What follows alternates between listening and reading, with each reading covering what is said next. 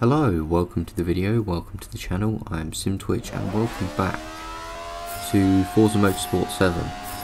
I am very far off the pace is the summary I've deduced from coming back to this after 3 weeks. I think I'm at best 2 seconds a lap worse off than I used to be. And maybe 7 or 8 at worst. Over a hypothetical 2-minute lap. So this is clearly not the open lobby hosted by JSI John and Rossi. I was horrendous in the very few races I took part in, and I decided there's just no point because I wasn't even nearby anyone to even try and pick up lines again. I don't know what it is. I think it's, well no, I think I do. It's a combination of not playing the game and playing Gran Turismo 7 as the only game I played. I was literally just doing the daily reward on Gran Turismo,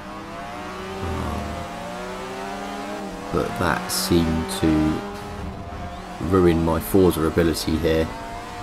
I'm not the quickest at Gran Turismo. I think I'm like 5 or 6 seconds off like world record pace at like a hypothetical 2-minute lap. So yeah, at best I'm 5 seconds off in this at the minute, whereas I think I was 3, maybe even 2 at certain tracks before. So I jumped into Hoppers instead. This was the same night. And this lobby was quite populated before this race, and then it kind of emptied out, which seems to be a common thing that happened with every lobby I entered both days I was playing. I don't know if I've upset the community myself or something and people are backing out, or whether it's just I'm going on at unpopular times, or times where everyone has to depart. So here at Sebring Short, this is one I hot lapped a long time ago in this car, and no one really had an answer for the sheer power. And I didn't really have an answer for how bad I was at the game initially, finding the dirt on the very first lap. So these are the only sort of cars I seem to be able to work with right now, is where it's insanely powerful in comparison to what everyone else has, which I find odd because the handling of these cars is generally awful, but it's more all-rounders that I was struggling with. Certainly in S-Class I was using stuff like the Corvette 09, and the Aston Martin DBS was another thing I used. I might have used the 09 Corvette twice. But yeah, it's weird coming back to the game. Not even tried hot lapping, and I couldn't get near the lap I'd done on what I'm trying to what I was trying to hot lap before I stopped playing. So getting a small punt from, I think that's a Beetle, which is no big worry. We'll out drag you into this corner, and taking a very narrow line. I don't think I was responsible for that. I know I sort of forced him narrow, but yeah, he could have backed out. And then yeah, here's a proper handling car, which I think has always been my strength, is really handling circuits. So we're gonna have a good launch and immediately sort of forget how the cars drive. I think I'm just not on the pace at all, which is evident. And then there that was really frustrating, getting caught on his back panel. So I let him go and everyone else in the process, which was rather annoying. And now we're going to try and do last to first, which was going to be impossible with how I was driving, because I think I'm getting lines wrong. I'm on the brakes a bit too much, on the brakes late sometimes, on the power too late or too early. But for everyone else's misfortune, we're into 4th after not too long, and then both of these guys running it wide, lucky not to be taken out. And yeah, now we've got to try and catch up to this guy, which once I'd got into the 4th lap, I think I decided to get a rhythm down. It was just trying to put laps together, something that I hadn't really done to this point. So we had a better run, but we lost out to the Alpha on the straight. But making a nice move there, I was quite happy with that one. At the time, this still on the Wednesday night. I'm not sure when it transitions over. So yeah, we end up in the dirt. So I was trying to outbrake myself, and because of that, we get a very good run through the final corner, but we just don't have the power in this Lotus. But we were well and truly beaten to first. I thought, yeah, I probably could beat first place, but no, I was about 1.5 seconds off what I could have done at best. I thought I was going to have a nice clean run there, because everyone was ghosted, but then they all sort of unghosted. So this was yesterday morning, about midday. So we start off in the Evo at Suzuka West. I remember this car being quite good. I also remember getting punted into that corner, a familiar feeling, because no one else can drive. I think that's something that hasn't changed, the inability of other people to drive in hoppers. And I think that's probably something that hasn't changed since Forza Motorsport 1. So this car being 4-wheel drive, it is kind of a cheat. Like having all-wheel drive at your disposal. But I was in the mood to just try and get through the pack, because this is what I wanted to avoid. And we're going to do that quite well. So up behind a Civic, really long, weird ones. I don't consider that a Civic myself. Like, to me that is not a Civic.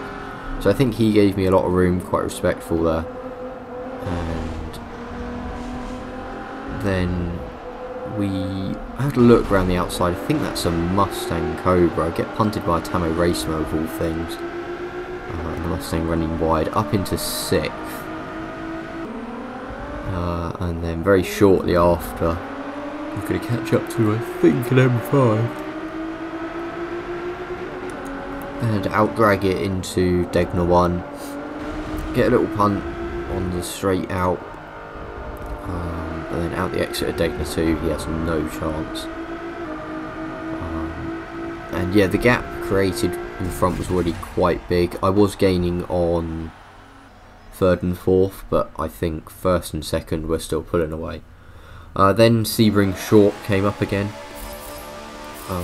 So this one was a bit more interesting. That Alfa Romeo there, he won Suzuka by quite a fair amount. I think I was only up here because I had a clean lap.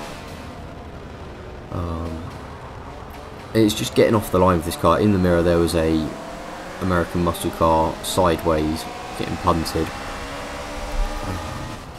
Typical thing to be treated to when returning to Forza. I was surprised that BMW behind didn't punt me, which was quite a pleasant surprise.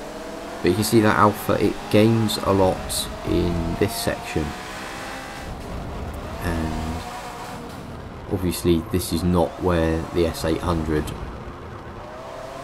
is strong. It's on this big long straight and then the other big long straight.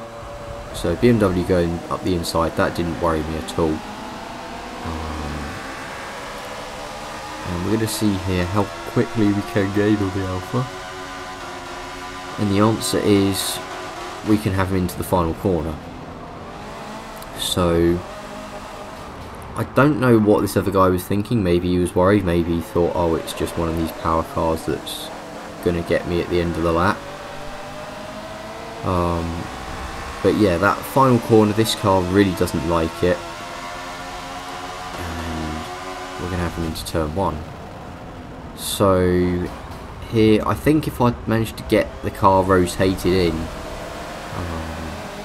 it would have, I'd been able to hold him off. But you can see we're closer than we were at this point last lap. Only marginally, I think. But yeah, from here it's difficult to tell. So you see the car really trying to raise up that front left wheel. That's what caught me out in the first race, I think, when I went off at that corner on lap 1. Oh yeah, this was apparently raining, so we're going to get some dense cloud and the sky is going to grey as we go down into the final corner. There we go. It now looks like England rather than Florida, which I think Sebring's based in. I've probably got that wrong. But yeah, we're gonna take that final corner in a horrendous way yet again, but we're going to be able to get the power down a bit better. And here I stayed to what is now the outside of the track for turn 1 and made sure I got a good turn in, and he sort of looked around the outside, but once you get to about 100 miles an hour in the 5th gear, this car sort of takes off. Previously I have used this car as like a 3-geared car, sometimes even 4, generally just ignoring first. As we go up the inside on 2 wheels there, proper James Bond manoeuvre, as he did in the Mach 1 in Diamonds Are Forever. Yeah, this car, previously I've used it for like multiple gears, but certainly last night, or the night before, this car felt better with 1 gear, which a lot of people do use. You still see I've got normal steering on here, and the car really wants to wiggle around. So we managed to gap him by about a second, and it stayed constant. I think I could have put in a much better lap time.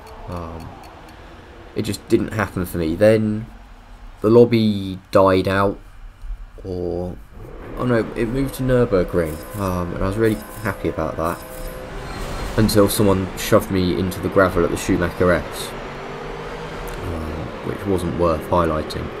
So I could only find that same lobby in B class, and this was the only lobby I could find in A class, which coincidentally was doing Nürburgring at the same time. But this one swapped to Le Mans, so we're going to use our sheer power of the RX-7. I forgot how much top end this thing has. I forgot it had 6 gears. It's sort of topping out, and yeah, I thought this car was 5, so I was very happy to find it was 6. So we're able to overhaul this guy, and peaking at nearly 270 miles an hour, which I think is the peak of a lot of cars in Forza 7. And that looks like it's in slow motion now, taking the Ford chicane there. But yeah, this car felt really good.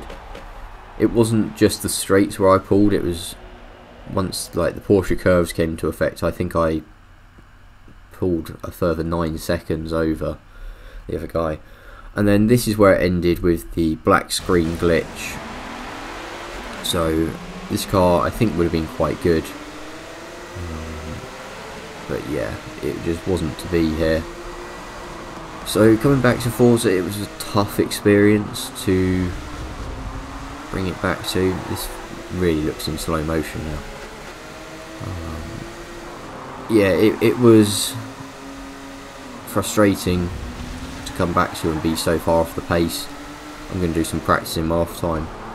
But yeah, I'm going to leave this one here. Thank you very much for watching. Really hope you enjoyed it. Thank you for watching to the end. I hope you have a great day. Hopefully see you in the next one. And until next time, bye for now.